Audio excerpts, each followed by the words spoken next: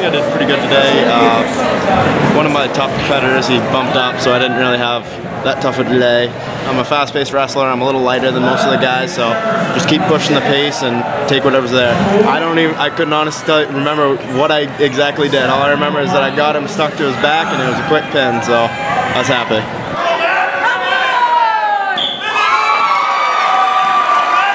It's been a pretty good season. It's not done yet, but I'm hoping. It's looking pretty good.